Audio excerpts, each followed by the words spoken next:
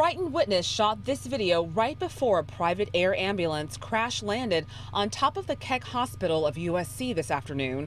The pilot and 2 others were on board when somehow the helicopter malfunctioned and made a hard landing above the 7th floor. It was like a big bang. We all thought it was like an earthquake. A hospital intern said the building shook and debris flew everywhere.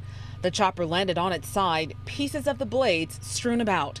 Medics treated the 3 people aboard before they were taken to the hospital to get checked out.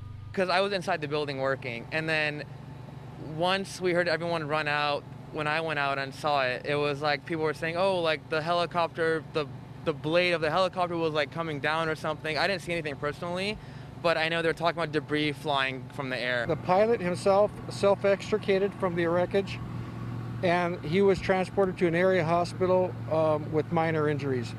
The other 2 passengers that were in the aircraft also self-extricated, and they're being treated here at the Keck Medical Center.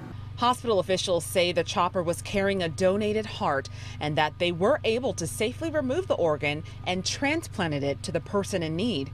No one on the ground was hurt, and the crash did not disrupt patient care. Staff say although shaken up, they're thankful it wasn't much worse. I think it's a very frequent thing to have a helicopter come and deliver transplant items, but with something like this has never happened. The downed chopper remains on the rooftop of the hospital for now. The NTSB has been called in to investigate exactly what caused the crash. In Boyle Heights, Kandiss Crone, KCAL 9 News.